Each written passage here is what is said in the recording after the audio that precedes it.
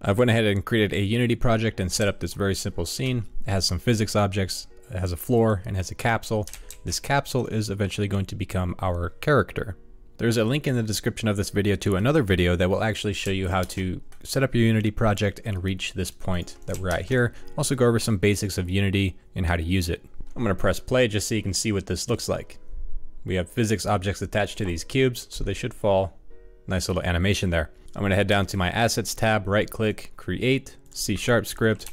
We're going to call this movement. This is going to be the script that listens to the player's input and moves the character. We're going to double click this script to open it in Visual Studio. And here is your basic Unity script. We have start, which is called on start, and we have update, which is called every frame. So the first thing we're going to do is create a new variable here. We're going to make it a float and call it move speed, give it a default value of 4. We're going to click our capsule, which is eventually going to be our player, and add the movement script. As you can see, we've got our move speed, which can be modified inside the inspector here. So the first thing we want to do is detect player's input. How do we see if a player is pressing any keys and if the character needs to move? Well, we want to do this in the update loop, which is called every frame. So every frame you want to check if the player is pressing any keys. To do that in Unity, we will use input.getAxisRaw. And we will check it twice, once for horizontal, which can be your A, D, left and right, and input.getAxisRaw vertical, which can be your back and forward, W and S.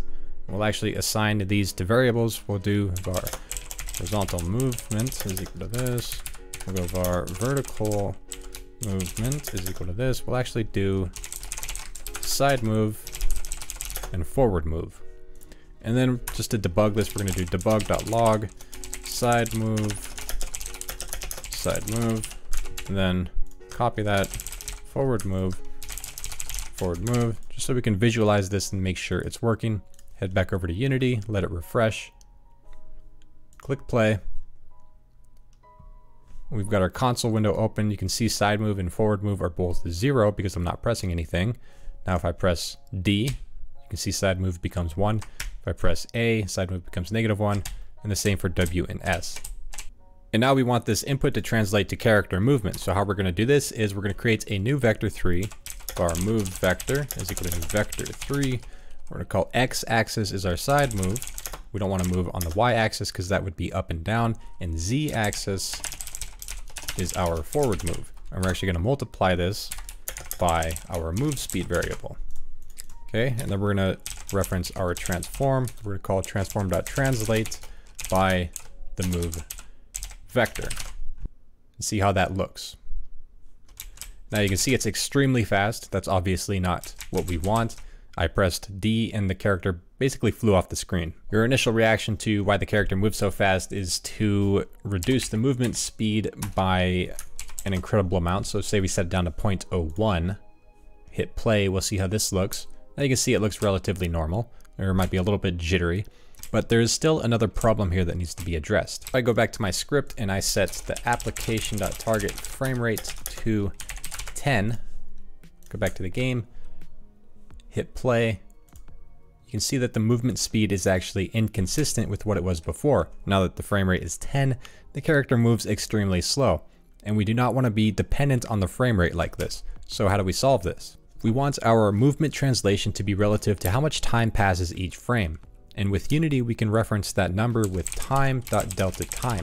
Delta time is simply the time it takes to execute each frame. It's not a consistent number because your frame rate is up and down. Delta time is also up and down. Now all we have to do to fix our movement is multiply the move vector by delta time. So I'm going to leave the target frame rate at 10 just to prove this. We're going to go back to Unity. We're going to set our move speed back to 4. We're going to press play and see how this looks. Now if I press D, you can see he moves at a normal speed. And now just to prove that this is working, we're going to go back to our script, set the application target frame rate to 120, which is significantly higher than 10, of course, obviously. We're going to press play. And you can see that the character still moves at the exact same speed. So now we are frame rate independent. Delta time and achieving frame rate independence is definitely knowledge that you want to tuck away and hold on to because it's something that we will need when we start creating mods and game modes in S&box as well. The next thing I'm going to do is make the camera move with the character. And to do this, I'm basically just going to make the camera a child of the capsule and position it to a decent position right above his head where the eyes would be roughly. Press play and see how that looks. So now we are one with the capsule. But if I move my mouse, he does not look around, so we're going to add this next. And the way we do this is actually very similar to how we handled movement. First, we're going to create a new variable called mouse sensitivity. We'll set it to 1. We're going to scroll down to our update method, and we're going to grab 2 values from input.getAccessRaw var mouse x is equal to input.getAccessRaw mouse x, and do the same for mouse y. And then we're going to grab our current camera's rotation. We're going to do this with var rotation is equal to camera.main.transform.Euler angles. So if we go back to Unity and select any game object, look at the rotation gizmo by clicking this rotation handle up here, you can see that the x-axis, which is red, handles our pitch. The x is pitch, and the green axis, which is y, handles our yaw. So pitch is handled by the mouse Y, and yaw is handled by the mouse X. If you look at my cursor, this is mouse Y, this is mouse X. So we go back to our script, we have to create a new vector, var rotation vector is equal to new vector 3, and our pitch would be mouse Y, our yaw would be mouse X, and pass in 0 for the Z axis. And now we can do rotation plus equal to rotation vector times mouse sensitivity, and then we do camera.main.transform.rotation is equal to quaternion.Euler rotation. Convert that back to a quaternion because that is the rotation type. Now if we go back to Unity and press play, see how this looks. Look left and right, you can see that that works. But if we look up and down, you can see that that is actually backwards. And this is a simple fix. Back to our script, mouse Y, set this to negative. Now you can see that everything looks and works properly.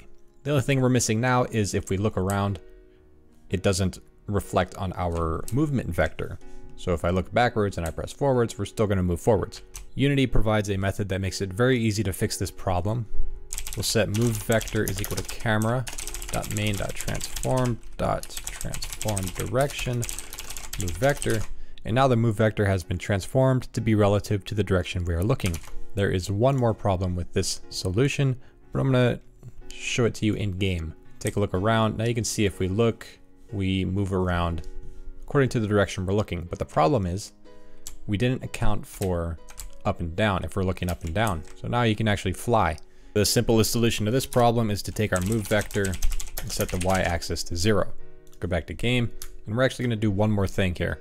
We want our character to properly interact with the physics objects in the scene, so we're going to add the rigid body component, but we don't want our character to be manipulated by the gravity and physics itself. So we're going to turn this is kinematic to true.